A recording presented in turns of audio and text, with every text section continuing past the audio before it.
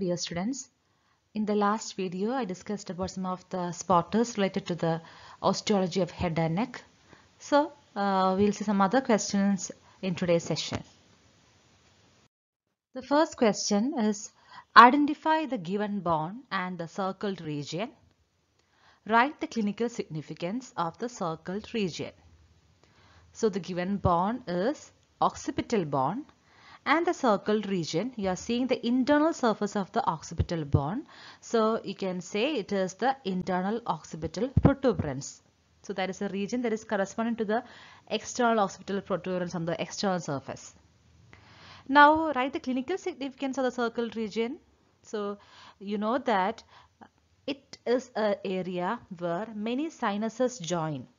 That is, you can see here in the sagittal sulcus above, the superior sagittal sinus is lodged, whereas the superior sagittal sinus is continuous as the transverse sinus which passes through the transverse groove on the right side.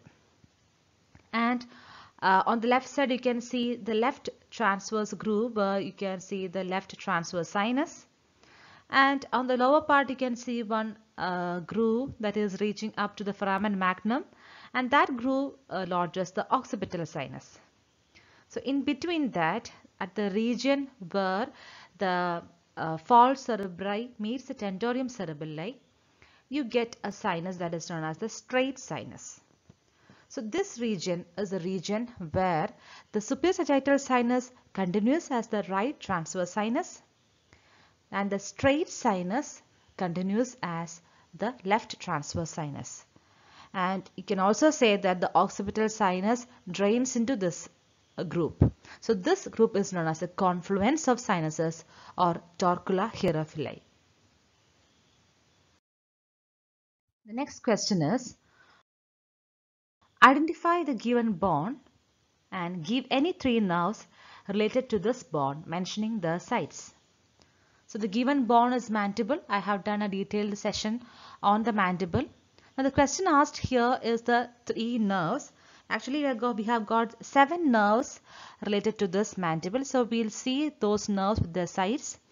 So the first one you can say there is mental nerve that is passing through the mental foramen. Then on the posterior aspect itself, you can say the marginal mandibular nerve that is just behind the posterior, behind the oblique line that you can see in the front. Then you can say about the inferior alveolar nerve that is passing through the mandibular foramen and then to the through the mandibular canal which is present on the internal surface of the ramus of mandible. Then you have the mylohyoid nerve that is passing through the mylohyoid groove. Then you are having the lingual nerve that is related to the upper border or upper alveolar border of the body of mandible.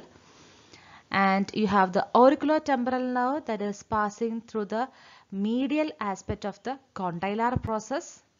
And you have masseteric nerve that is passing through the mandibular notches. So these are the 7 nerves. So the question asked here is the nerves with their sites. So you have to mention the sites also. The next question is, identify the given bone and the pointed region marked with the yellow arrow. So the given bone is sphenoid bone and the marked region is spinosphenoid. So this is a frequently asked question. Spinosphenoid is a frequently asked question.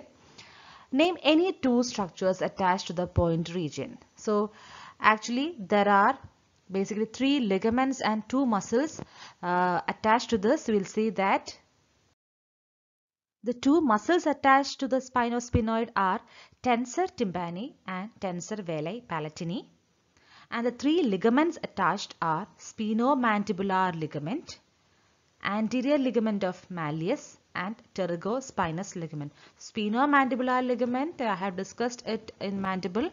The other end is attached to the lingula. Lingula is present on the internal surface of the ramus of mandible. So it is present like a tongue-like covering or hood over the mandibular foramen. And the anterior ligament of malleus is definitely attached to the malleus, which is an ear ossicle. Then you have the pterygospinous ligament that is attached to the lateral pterygoid plate. So these are the three ligaments related to the spinospinal. Now, there are some structures related to the spinospinal. So, if the question asked is, what are the attachments on the spinospinal? You have to mention about the muscles and ligaments attached. But if the question asked is, what are the structures related to the spinospinal? You have to mention these structures. So these are laterally, it is related to the auriculotemporal nerve. Laterally, you have the auriculotemporal nerve, and medially, you have the chorda tympani nerve and the auditory tube. So what is the significance of having these nerves or this region? The auriculotemporal nerve provides a secretomotor supply to the parotid gland, whereas the chorda tympani nerve provides a secretomotor supply to the submandibular and sublingual gland. So secretomotor supply means these are helpful in the secretion of the saliva. And also the chorda tympani nerve has another function, so it provides the taste sensation over the anterior two-thirds of the tongue. The taste sensation is by the chorda tympani nerve over the anterior two-thirds of tongue. So in conditions like necrosis or fracture of the spinospinal, what will happen? Definitely these nerves will get damaged. So the secretomotor supply to all the three salivary glands, that is the parotid, submandibular, sublingual, all the three glands will be lost. Therefore, there will be decreased salivary secretion from these three glands, as well as there will be loss of taste sensation from the anterior two-thirds of the tongue because of the involvement of the chorda tympani nerve. So that is a clinical significance related to the spinospinoid. The next question is, identify the area pointed with blue arrow and name the structure lodged in it. It is a direct question actually. So the area pointed is, you can say it is, in particular you can say it is a hypophyseal fossa that belongs to the sella turcica. The sella turcica, the name is referred to a Turkish saddle. You can see the sella turcica is present over the median or the central area of the middle cranial fossa that we have discussed earlier.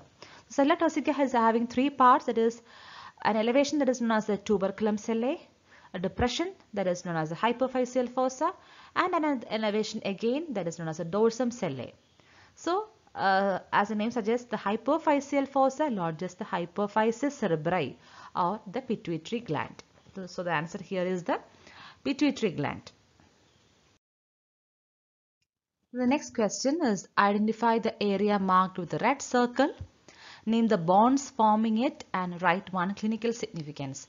So this is also a favorite question that is usually asked. This region is referred to as pterion.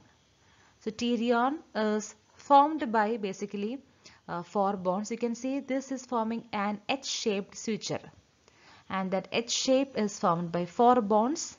So these bonds are the anterior inferior ankle of the parietal bone, the squamous part of the temporal bone, the frontal bone, and the greater wing of sphenoid bone. So these bones form the H-shaped suture, and that region is known as pterion.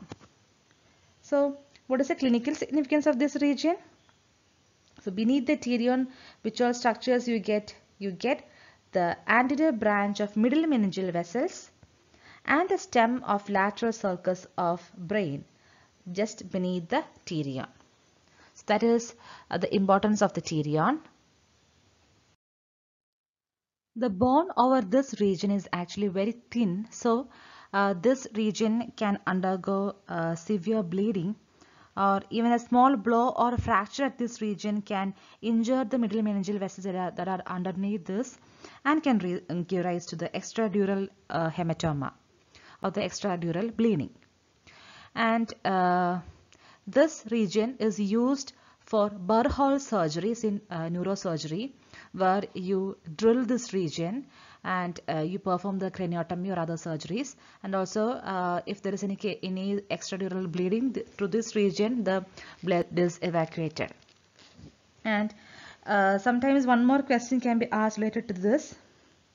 What is the surface marking of this region? Actually, the central point of pterion is situated 4 cm above the zygomatic arch and 3.5 cm behind the frontozygomatic suture. So it is 4 cm above the zygomatic arch and 3.5 centimeter behind the frontozygomatic suture, and this point is known as the Sylvian point. So sometimes that question can also be asked along with this pterion. I hope the session was useful for you. If you have any doubts, you can ask me, or if you have any suggestions, you can please comment in the comment box. So I'll be coming up with more questions in the coming days. Thank you.